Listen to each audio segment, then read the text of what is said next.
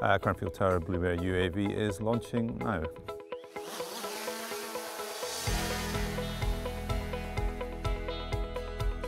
Bluebear and Cranfield have teamed up to create the National Beyond Visual Line of Sight Experimentation Corridor, which runs from Bluebear's headquarters in Oakley, which is about 16 kilometres to the east of Cranfield, to Cranfield's Global Research Airport. And it provides us an opportunity to test and develop technologies and process which will allow the integration of unmanned and manned assets in non-segregated airspace. And that is something which is currently a barrier to the industry's development and the global use of unmanned systems.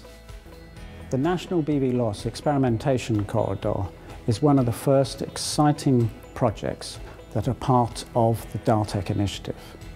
NBEC, as we're calling it, is an opportunity for industry and academia to join together to solve the challenges of integrating manned and unmanned flight into the same airspace safely. The benefit to industry or to the economy is the integration of unmanned systems will provide a step change in the logistics of delivery of hardware, delivery of parts, delivery of cargo.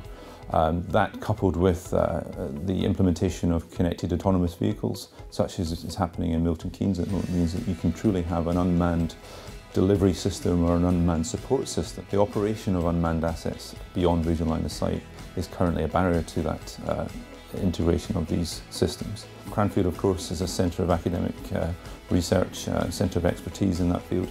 Bluebear are world leaders in technology to do with unmanned systems.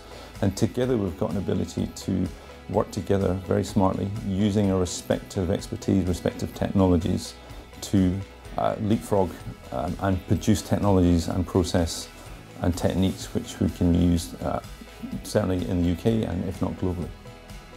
We are delighted to be working with our industry partners, Bluebear Systems Research, on the NBEC project.